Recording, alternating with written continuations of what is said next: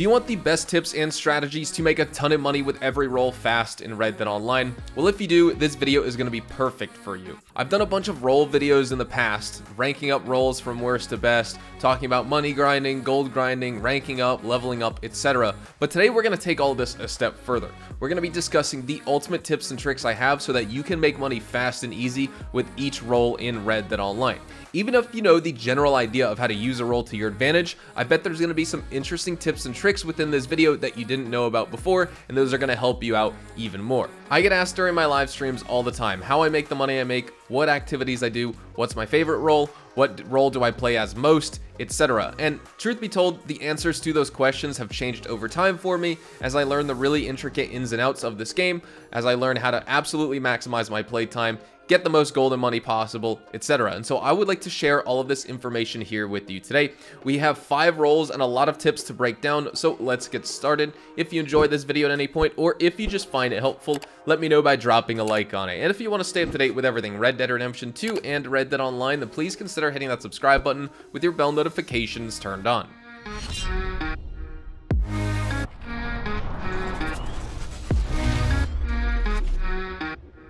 The first role we're going to be jumping into is the Trader role, which released during the Frontier Pursuits update in September of 2019, and it's a very effective role at making money if you really focus in and you try and stock up your camp with materials so that crypts can later turn them into goods for you to sell. When it comes to those sell missions, 100 good large delivery wagons sell for $500 when you sell locally and $625 when you sell long distance. Of course, long distance is going to have more risk associated with it, and that's why the reward is greater. Whichever sell distance you choose, that's up to you. I've rotated between doing the long distance and the local ones, and honestly, the long distance is going to make you a lot more money over time, despite the deliveries taking a lot longer in that immediate moment. But which delivery you're going to be choosing to do is only one part of the equation. First, you got to worry about hunting animals, getting materials at your camp, and then turning those materials into goods that you can sell.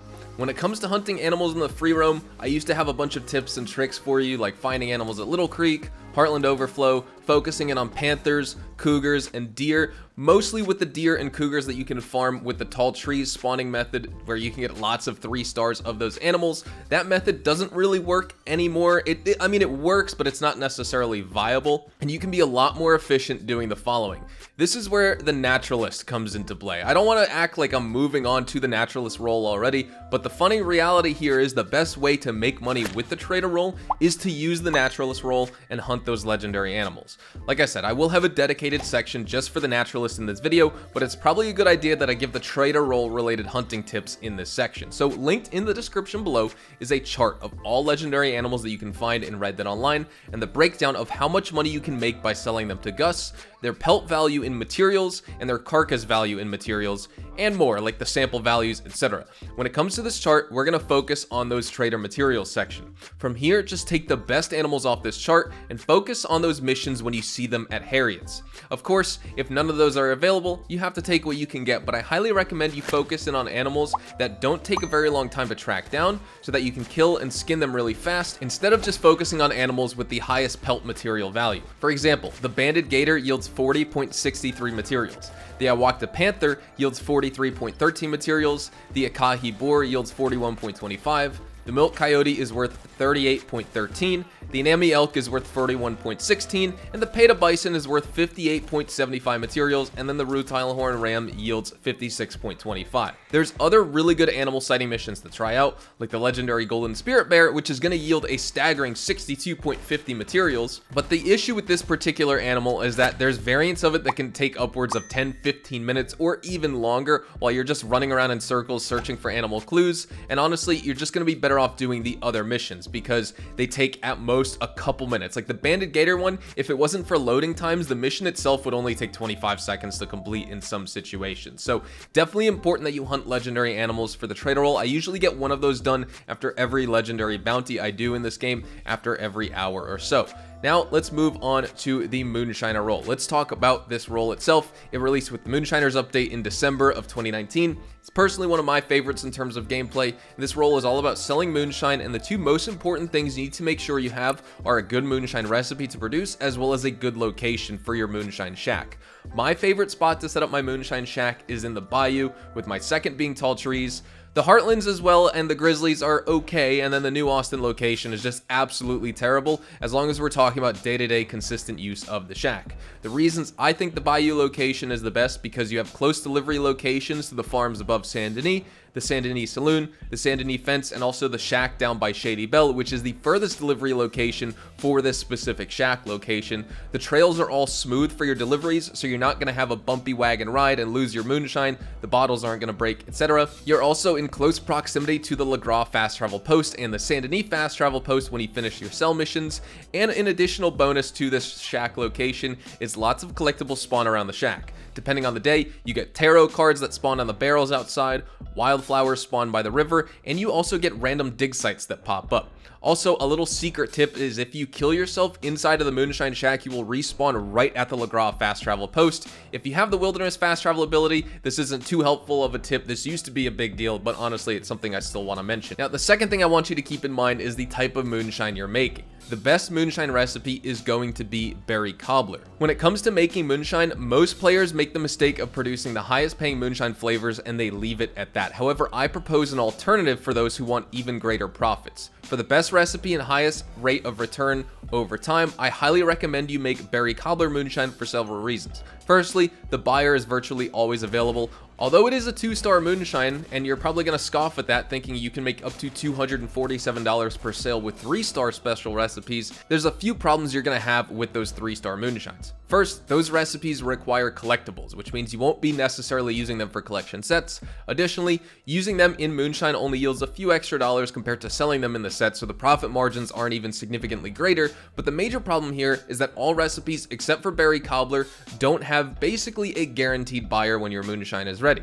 Berry cobbler, on the other hand, is the exception. There's only been 2 times in the past 3 years since this recipe's been around and has been the meta. It used to be appleberry crumb, Rockstar nerfed that one, but berry cobbler's basically the exact same. It's just a different recipe name for the same reasons. In the past 3 years since berry cobbler has been the meta moonshine recipe to make, there's only been 2 times that I've been doing deliveries or tried to do deliveries and the buyer for that moonshine hasn't been available. All the others, you're constantly going to run into that problem where maybe like 4 out of 5 moonshine runs you try and do, when you first go to the Moonshine Shack to deliver, the guy's not around, so you gotta wait more time in order to be able to deliver. So that's definitely something to keep in mind. You're basically at that point able to make $226 with berry cobbler every single hour in this game. And the reason for that is the following. So just a quick side note here. If you're wondering why your berry cobbler recipe isn't selling for the $226, it's because you haven't purchased the Moonshine Condenser and the Polished Copper Still upgrades, which maximize profits. Additionally, to produce your 20 bottles of moonshine in 48 minutes like I'm talking about, instead of 60 minutes in total, you need to be at least moonshine roll rank 15. All in all, 48 minutes to produce the moonshine, and then you have the spare 12 minutes to do basically the delivery yourself, go back to the Moonshine Shack and start making more. You're able to make about $226 every single hour in game. Now let's move on to the Bounty Hunter role. This role specifically is the only role in the game that actually pays you in both money and gold for completing missions. Other roles have the daily challenges which you can complete to earn gold, but doing the activities like delivering moonshine, or selling your trader goods, or collecting items, for example, don't pay you in gold for the deliveries. The Bounty Hunter is the only role in the game that pays you both in gold and money. Now, although it may sound like we're going to be shifting gears to earning gold, you're still going to earn lots of money by implementing these tips and tricks and these methods into your gameplay, so don't worry. If you focus solely on maximizing money with the Bounty Hunter, then of course legendary bounties are going to be the way to go, but just keep in mind that you're going to be forfeiting your moonshine and your trader productions because those are halted when you're not in a free roam lobby. Of course, I always have to mention this in all of my videos, but if you want an actual gold grinding guide on how to make gold fast and easy in Red Dead Online, then definitely check out on my channel. I have that guide for you. I just made one earlier this year, updating with some new tips and tricks. The last time I made this specific video was in May of 2020. So since then, we had the Naturalist role release as well as the prestigious Bounty Hunter expansion. So I definitely need to update some of my tips and tricks for the Bounty Hunter here. Before, I used to suggest that the free roam bounties were really good if you were keen on keeping up with all your other roles, like Trader and Moonshiner, for example. But nowadays, you're probably better off splitting your time between those legendaries as always, as well as the infamous bounties. So we're going to discuss both, but the following advice I have here applies to all types of bounties. When it comes to earning gold bars in Red Dead Online, it's crucial to understand that the gold payout is solely determined by the time spent on a mission, regardless of the mission type.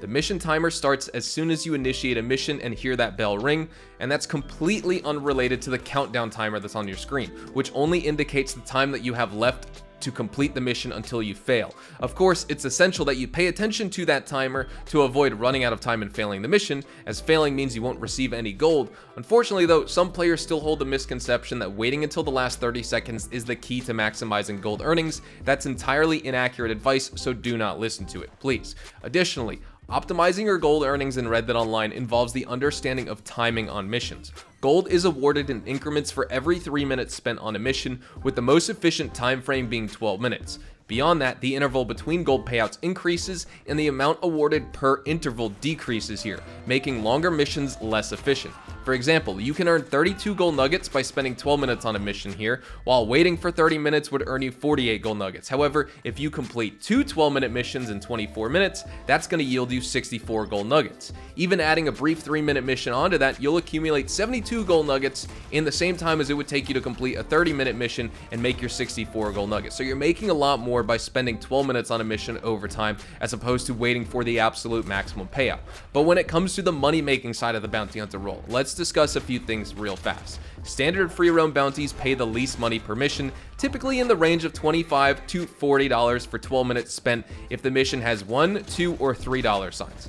Infamous bounties are 3-part missions that were added with the prestigious bounty hunter license. Those pay out about $60 or so per 12-minute mission. And then legendaries, of course, still reign supreme for cash in this game, where you can earn up to $225 on some bounties. But remember, not all legendaries are created equal. The key distinction that separates the best and worst legendary bounties to complete is due to the different base pay among the differing tiers of legendary bounties. Base pay is basically just a guaranteed amount of money that you're going to make on the mission, no matter how fast or slow you complete it. And bounties are categorized into these 3 tiers. We have bottom tier bounties, mid tier legendaries, and top tier legendaries. Top tier legendary bounties are bounties such as Etta Doyle, Virgil Edwards, Tobin Winfield, Red Ben Clemson, and Carmela Montez, and these offer the highest base payouts of $150.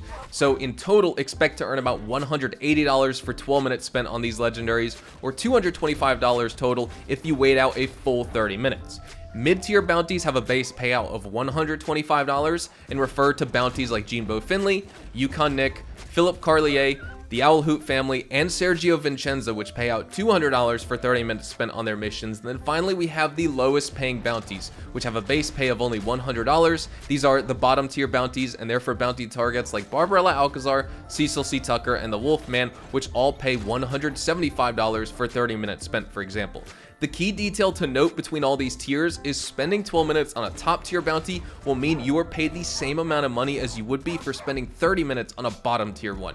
Play whichever legendary bounty you feel like playing, of course. I do a mix of all of them just to keep things fresh and have some variety for myself, but hopefully that allows you to make a better and more informed choice on which missions you're going to be choosing, and that hopefully will potentially allow you to earn a significant amount of extra money over time, because of course, the base payouts increase $25 per tier as you move up those tiers, so it's important to keep that in mind. Now for number 4, let's discuss the Naturalist role.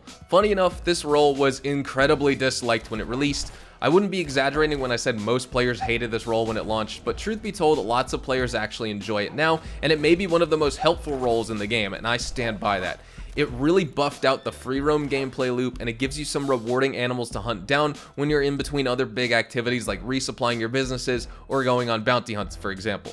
Remember that legendary animals chart that I talked about for the trader role earlier on in this video? Well, let's take another look at it, but this time let's focus on the pelt values for hunting legendary animals. The free roam legendaries are okay for your trader materials or for sampling and selling their pelts, etc., but the real money comes in with legendaries that you track down for Harriet. She wants you to sample them, which is basically the only way to get Naturalist XP to rank up the role fast. However, when it comes strictly to money making, killing those legendary animals and selling their pelts to Gus the Trapper will be your best bet. For fast and easy legendary animal hunts, try to consistently do missions like the Banded Gator, which pays out $32.50 per pelt sold to Gus the Trapper, the Awakta Panther, which pays out $34.50, the Akahi Boar, which pays $33, Milk Coyote at $30.50, and Ami Elk for $34.50, and the Peta Bison, which pays out $47, and then the Rutile Horn Ram, which pays out $44.50. Of course, the legendary Golden Spirit Bear is going to make you $50 when you sell that pelt, but of course, like I said before, it may not be worth it because the mission can just take too long, and of course, time is money in this game, just like GTA, and so you're probably better off doing other activities to make the $50 in that amount of time, and probably make even more than that. So that's how you make money with the Naturalist role. Not much to it, just focus on that legendary animals chart and do the shortest missions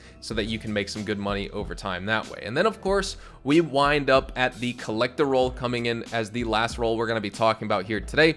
Saving the best for last here, by far the easiest way of making money in Red Dead Online still to this day, and to make it even easier, check my description for a link to the Gene Ropke collector map. This map has everything you need. It has all the collection sets, their collectible spawn points, which are updated in real time every single day. You have the Madame Nazar location, the location of herbs, animal spawns, fish spawns, all the random encounters, treasure map locations. The list really just goes on and on. It is your perfect Red Dead handbook, and you shouldn't hit the trails without it. But let's just focus on the collector role. You still need to go out and collect these collectibles yourself. You can just use this interactive map to track where these collections are. The previous meta used to be to track down and collect all the coins as well as the lost jewelry sets. However, those sets as well as all diggable items in this game were randomized, meaning the spawn locations of a specific coin that you travel to didn't necessarily spawn the coin that the map said it would anymore. If you went to a specific location, the spawns are still the same. You can dig a coin out of the dirt. It's just not going to be the 1800 gold coin, for example. It's going to be a totally different coin because it's RNG and it's randomized.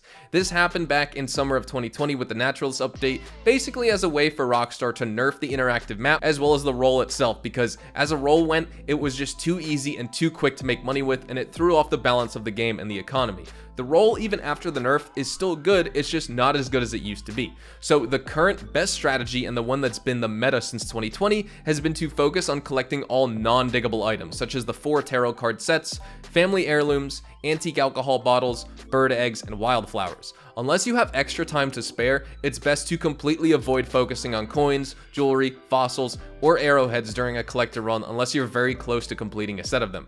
Collecting non-diggable items will take on average about 2 hours, and if you're fast and lucky with the day cycle for each collection, you can do it in about 1 hour 45 minutes, or at a very standard pace, like I said, about 2 hours. This is going to give you thousands of dollars per day that you do this, and you're going to be good to go. So with all that said, those were some of my best tips, strategies, and secrets to maximize money making with each role in Red Dead Online. Honestly, there's really no wrong answer when it comes to how to make money with these roles. There's effective methods, there's efficient methods, and then there's the ultimate methods, which we discussed today. But all of my tips and tricks discussed in this video is how I make my money with each role, and I encourage you to at least try these out and see how they work for you. That's where we're going to wrap up today's video. I would love to get your thoughts and opinions in the comments section below regarding all of these money-making methods, if you tried them out, which ones you like the most, etc. And of course, if you have any questions, feel free to ask them in the comments. Hopefully you all enjoyed the video today, and if you did, hopefully I earned your like on it. And of course, if you are new to my channel and you want to stay up to date with the best Red Dead Online and Rockstar Games content, then please consider hitting that subscribe button so you don't miss out on a single thing we post here on the channel. We consistently talk about updates, news, information, tips, tricks, and even leaks, and we'll keep you guys updated here on the channel daily, so make sure you hit that subscribe button. If you want to follow me over on Twitch, Twitter, and Instagram, those are the best places to get connected with me outside of YouTube, and you're more than welcome to ask me any questions on those platforms. You can follow me at HazardusHDTV, and all of my social media links can be found in the description down below. With all that being said, thank you all so much for watching. Hopefully you all have a fantastic day, and I will see you guys in the next Red Dead Online video. Adios, amigos.